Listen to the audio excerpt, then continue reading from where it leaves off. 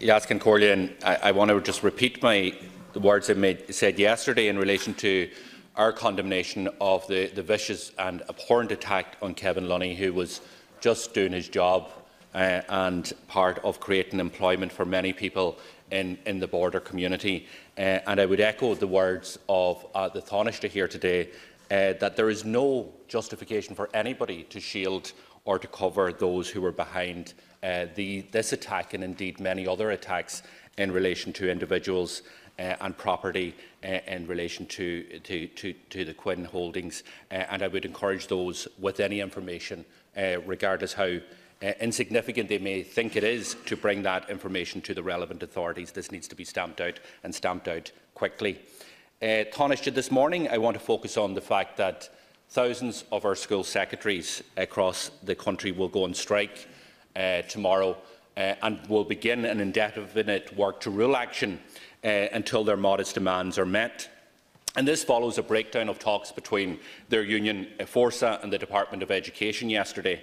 The staff, as I'm sure you will agree, are invaluable members of our school communities. Often they go beyond their job requirements in meeting the needs of parents and pupils. They work on the front line and they're the first port of call for parents and students. And without them, our schools simply wouldn't function. Our teachers will agree that these staff are underpaid and undervalued by the department. And I want to put on record that school secretaries have, in their dispute and in their claim, the full support of myself and Sinn Féin in that regard.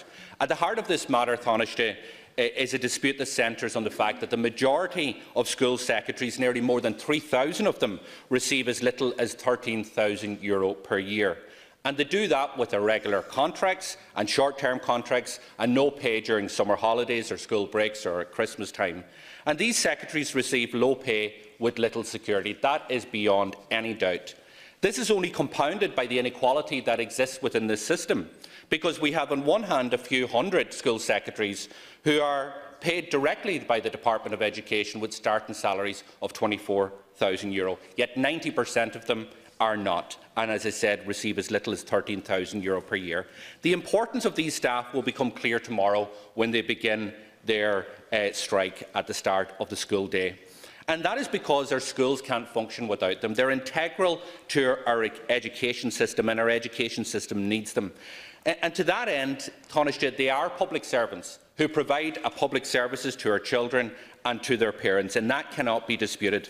And that is why I believe, and Sinn Féin believes, that their claim is justified to be employed as public servants with the same contractual security as their colleagues. Now, the Department of Education have failed to seriously engage with staff and union reps in relation to resolving this dispute. The Minister was made aware as far back as May of this year of the pay claim, the job insecurity, the two-tier pay structure, and has dragged his heels in reaching an agreement. And the Minister, I'm sure, will claim that the specific responsibility for the employment and pay and working conditions of these staff rests with the schools through the capitation grants that they receive, and not his department.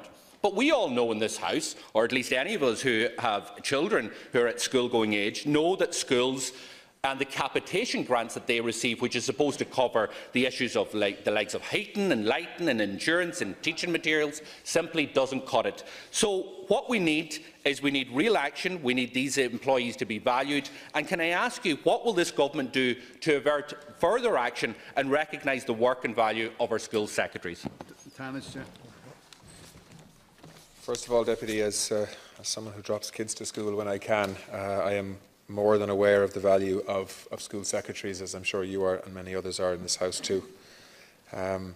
Industrial action by school secretaries who are members of the Forsa Trade Union will commence tomorrow. Forsa's current pay claim is a follow-on claim from the current pay agreement, which runs until the end of this year. The Department's position is that the Union's claim will be fully considered once the current costs have been determined. The Department is conducting a survey of schools, which closes actually tomorrow as well, as it happens, in terms of that survey. Accordingly, any industrial action is surely premature and unwarranted, not least because the period of the current agreement has not even expired yet. The current pay agreement committed both parties to engaging in the course of 2019 to consider the nature of an agreement to apply from the 1st of January next year. The Department is not the employer of the staff concerned and does not hold current information on their pay rates and working hours. In addition, the previous survey that was conducted 10 years ago and the current pay agreement has been implemented in the meantime. The results illustrate that this matter presents very significant issues for the Exchequer, with a potential cost to the state of between €188 million and €347 million per year in respect to funding to enable the employer pension contribution in state-funded community and voluntary organisations. On foot of a chairman's note to the Lansdowne Road Agreement, the Department engaged in an arbitration process with the Union in 2015. This resulted in a cumulative pay increase of 10% between 2016 and 2019 for staff and a minimum hourly pay rate of €13. This arbitration agreement lasts again until the end of this year. The arbitration agreement was designed to be of greatest benefit to lower paid staff. For example, a secretary or caretaker who was paid the then minimum wage of €8.65 per hour in 2015 prior to the arbitration is now paid €13 per hour, which is a 50% increase on that individual's hourly pay rate. Having said all that, Deputy, these issues get resolved by talking. That's my experience, and I would encourage the Forsa Trades Union to engage with the Department and to try and find a way forward here that avoids industrial action, including tomorrow's, and the disruption that that will cause for both children and parents, and indeed staff in schools. I agree with you on one point that these issues do get resolved in relation to talking, but it's very clear that there is a frustration among the unions who will argue that the cost, the departmental cost, was actually submitted to the Department of Education's committee back in May of this year, and that the talks that took place this week were not about the substance of the claim, but again just going back around the houses in relation to the costs.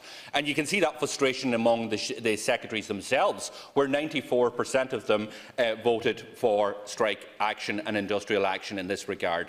Now, Minister, you mentioned that you value the work of these school secretaries, and I do not question your bona fides in relation to this here. But the reality is I don't know which school secretary you drop your kids to school to, because some of them, 10% of them, start on a €24,000 salary and can go up to 40. But the other school secretaries, the ones I drop my kids to school to, could be earning as little as €13,000 per year, with no payment at all during Christmas or Halloween or other conditions that are not there for other public service employees. And that is the core of this issue. It is the inequality, and it is how we are asking in this day and age for school secretaries who do so much, who go beyond the call of duty in relation to keeping the schools together and all of the different and additional burden that we put on school secretaries. How can we ask them, if we truly value them, to continue to do that job while their colleagues in another school are earning nearly twice, if not sometimes 3 times as much as them, and at the same time that they are paid so little? That is at the core of that. So do you believe that this issue in terms of pay needs to be dealt with, and do you as Tánaiste believe that these should be recognised for the public service that they do as public servants? Deputy, what I agree with you on is that this will be resolved by discussion and consideration, and that is actually part of the plan. There was due to be and is an ongoing consultation this year, with a view to putting a new arrangements in place from the start of next year. Part of that, and this is my understanding of it, not being directly involved, but my understanding is that a school survey is needed as part of that discussion to make sure everybody understands the numbers and the facts, particularly in the department. That survey only ends tomorrow. So surely it is premature for people to be triggering industrial action before that survey is even complete. And so I would ask people to show some restraint here, to give discussion a chance to actually produce a result that could be acceptable to both sides, as opposed to resorting to industrial action tomorrow, which will cause significant disruption in schools. You're right. School secretaries are a hugely important part of school infrastructure and staffing and so on, and to the functioning safely of schools and looking after children. Given the nature of what's happening and what's underway, I would appeal to Forsa to look again at industrial action tomorrow and to continue consultations with the department.